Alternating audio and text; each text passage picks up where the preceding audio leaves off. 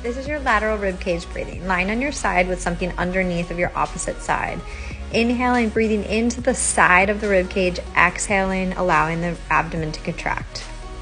This is the rib pull. Placing your hand on your opposite side of the rib cage, exhaling as you open, inhaling as you return, keeping the legs stable.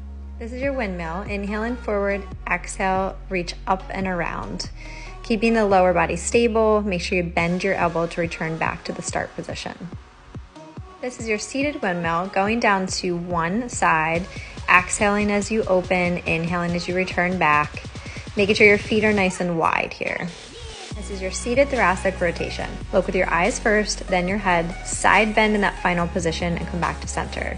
Then repeat, and each time you should feel like you get farther and farther.